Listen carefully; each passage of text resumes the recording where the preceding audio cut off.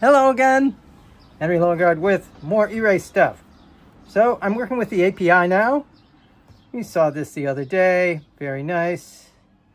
And you know, this kind of stuff, draw lines, very nice. But what you really want to see is controls. And here we have my Autoharp control. All right, I'm like the only person on earth who cares about Autoharp control. But this can actually be, you know, any width, any height. The width has to be like 42 because there are 42 strings here. How does that work? Well, here are our chord buttons. And unlike an Autoharp, which only has 21, I've got 33. Is that right? No, I have 39. But anyway, here are my chords. Very nice chords. And what do they sound like? They sound like this.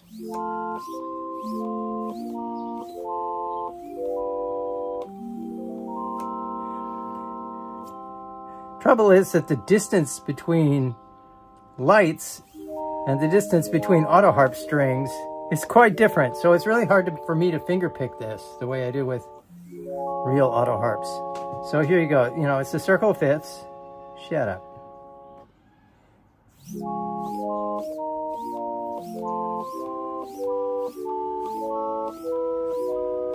And I put this here redundantly so that you could do little three-chord Monty, three-chord songs over at this end and at this end. So it's like...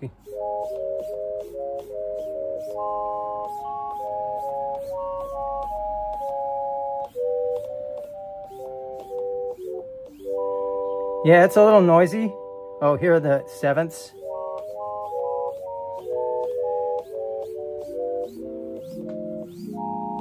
And of course the minors.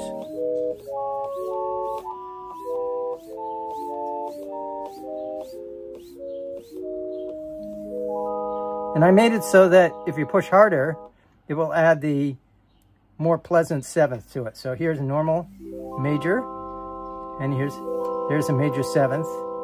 I did have it go up to a major ninth if you pushed really hard, but that was sort of gilding the lily. Same thing with the minors. You get a minor and a minor seventh. So you can get...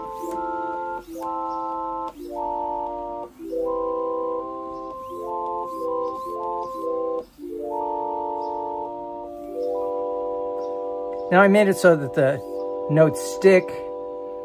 That's kind of unnatural, but you know, that way it's a little more useful.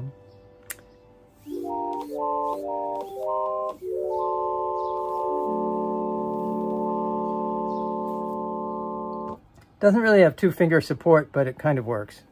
All right. Now, one of the other fun features about this device,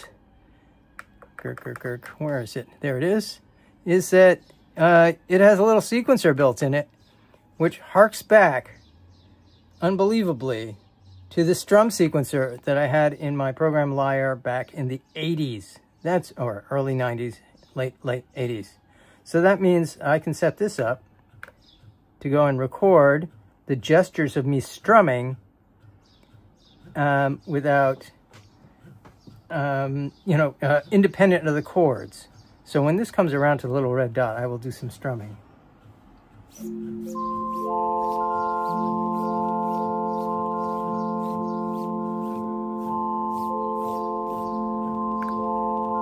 Now it's doing that. Let's change the chords.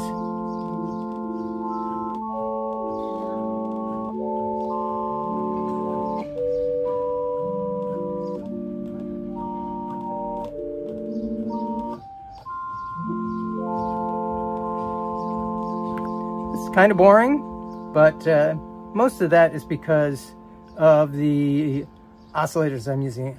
What's going on here actually, technically, this is all an API, one single API region, one zone. And those zones, you can write to them any way you like, and you can pick up your fingers, multiple touches simultaneously, and I interpret them. So I say, oh, if it's in this area, you're talking about buttons, so I'm going to do my button processing. If you talk in this area, it's strumming, so I'm going to do my strum processing. And I say, oh, when I hit the button, go and redraw the screen and figure out how hard I push the button and redraw the screen again. Oh, it's the same thing over here. Is like, this is a very light push, and this is a heavier push. It's louder. And I may change the algorithm so that it's actually using real velocity to change that.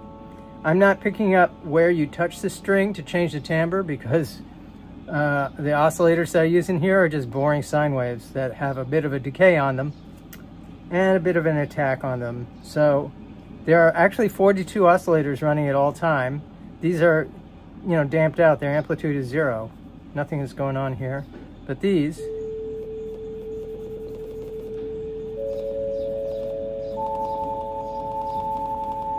that's wiggly, isn't it?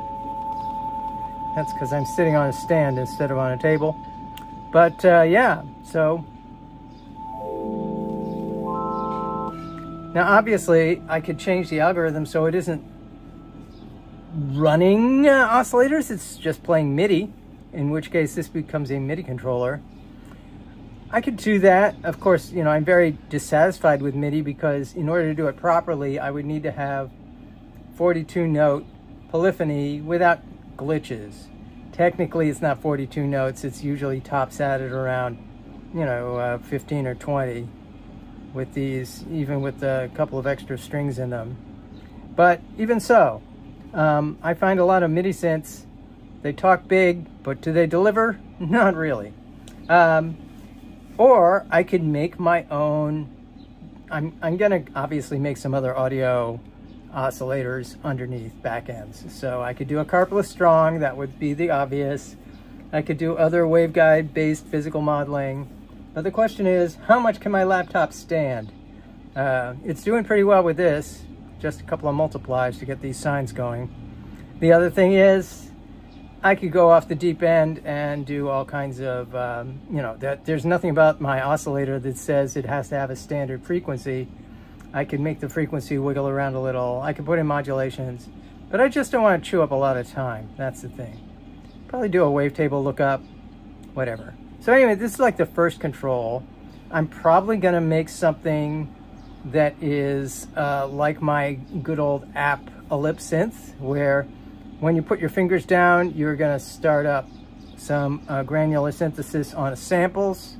That's going to be really good. I could even make it so that you could assign different samples to different, well, not fingers, but the first touch gets the first sample, the second touch gets the second sample, things like that. So I could be playing and manipulating those granular synthesis things. Anyway, if you're really curious about, oops, yes, Erae 2 is here. Yeah, it's my ticker tape, or my Times Square ticker. It really has quite a number of characters in it, more than the last video that I did. I added a few. I'll just let it run through. La la la la la. These are so fun and generic looking. I just love them. I'm getting to the punctuation now. Here it comes. Yeah, we can get all punctuated. I think I could put URLs and stuff.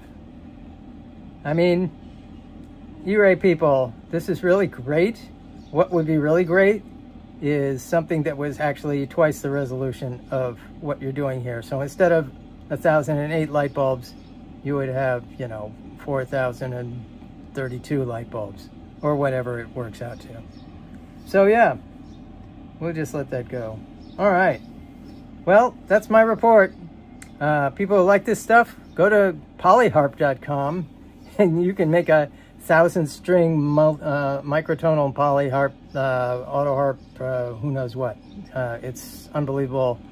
It's cheap, and it runs on iPads. Sorry, iPhones. You just need more fingers. All right, that's all. So long.